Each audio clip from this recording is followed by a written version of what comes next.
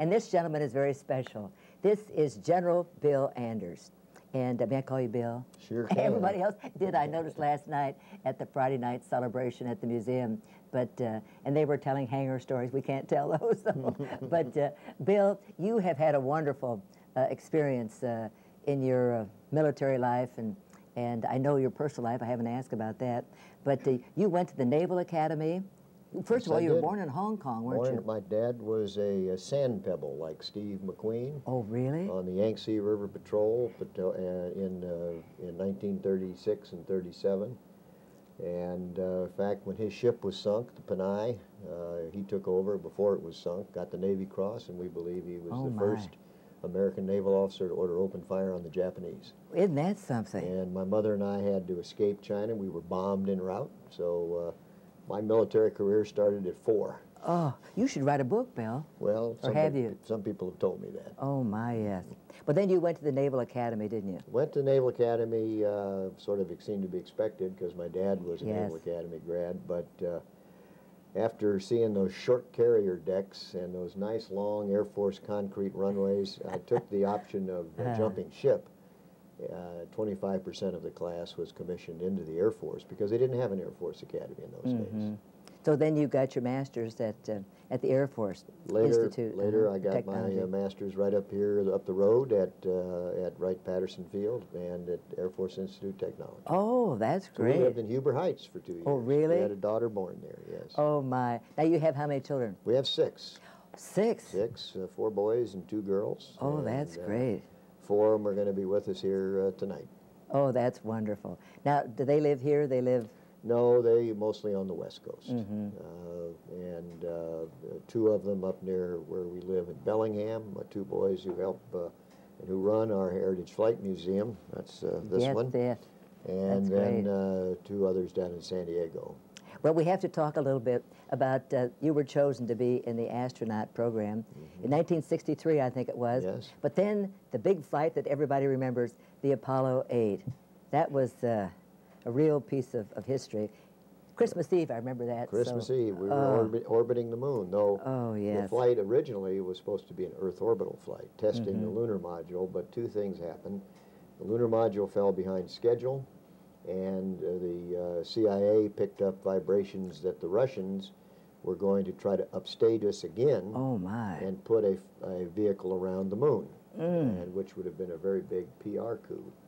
So they changed our flight. I suddenly lost my lunar module, and we went for the first flight on the Saturn V, first ones to leave Earth orbit, and we laid out the breadcrumbs on how to get to the moon. And then you took this picture. Let's turn. We have swivel chairs here a little bit. Bill, talk about this. It's Earthrise, they call it. Well, I was lucky enough to, and as did the rest of the crew, to witness the first Earth rising, first time the Earth was seen rising above the stark lunar surface. And it was ironic in that we had come to study the moon. We've been riding on these highly complex new vehicles. And when people asked me what impressed me most about Apollo 8, it was neither, the moon or the hardware. It was the view of our beautiful planet, particularly as it was contrasted by the ugly lunar surface. Well, then, of course, Christmas Eve, you read from the Bible and from Genesis, and that was just well, that our flight just happened to fall over the Christmas period. Frank Borman came up with the idea of reading from the Old Testament because it's also a big Jewish holiday season. But the words he chose, the first verse of Genesis, were basically in many religions. And we really didn't do it as a religious act. It was more to just say something serious, something emotionally grabbing. Yes. For the people on Earth, to let them know that something really different was underway, that humans now had broken away from their planet that was created, and we're now venturing into the near cosmos. I want to ask you, you orbited how many times? 10 times? We orbited 10 times. 10 times. Now, what was it like? Completely dark on the other dark side of the moon? No, that's a common misconception that that there's the dark side of the moon. The dark side of the moon changes every day, and that's why sometimes we see a nice big full moon where the backside is dark, because always the moon is locked in. It always has one side facing away. But in our case, when the moon is very new, as it was on our flight, it was just a little illuminated sliver. It was the front side that was dark and the back side that was illuminated. And we've seen, because we went when the moon was the newest of any of the Apollo flights, we've seen more of the back side than anybody has. Was there a difference in temperature at all? Well, it's very warm down on the back side of the moon.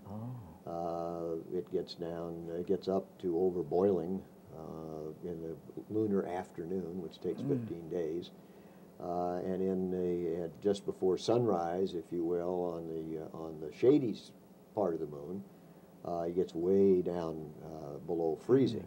So that's why the spacesuits and the temperature control systems in the spacecraft and in the spacesuits have to be so capable.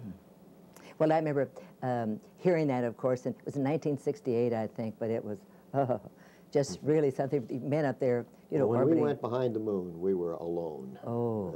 We couldn't hear any radio signals from Earth. If we had a problem, they'd never know what happened. And so we were all by ourselves back there. And Frank Borman was on the crew. He was the commander. Yes. And then Jim Lovell, and they're both here, which Yes. speaks very well for you, Bill. Well, we're both here, and we're That's proud to wonderful. say that the Apollo 8 crew were still married to the same lovely wives. That's great. And well, Susan Borman couldn't come because of some health issues, but both my wife Valerie and Marilyn Lovell are here. And then after you left, and well, you retired a major general, but then you went with GE. First with General Electric, yes, and then running their nuclear manufacturing business, and then running their aircraft equipment business, basically up in upstate New York and around. And then I went as Chief Operating Officer for Textron, which was a conglomerate, had all kinds of different products, but was asked just before the Cold War ended to be Chairman and Chief Operating Officer of General Dynamics. Oh. And it pleased me very much last night, to my pleasant surprise, that the General Dynamics Corporation, which I've left many years ago, was a big funder of the dinner last night. Oh yes, that was great. And I wanted to ask you about, you also were an ambassador to Norway. Yes, I was. Snakker de Norsk. That's all I know. Elite. Elite. A little. But or tak for maten is the speech. Tak for maten, yes. Right. Yes, we were over there in Oslo, and we had some friends up in Skien. He was a painter. But the wonderful people over there. Oh, yes, they're very nice people, very good allies. Yes. Strong supporters of the United States, and it was a real pleasure to have the job of ambassador over there.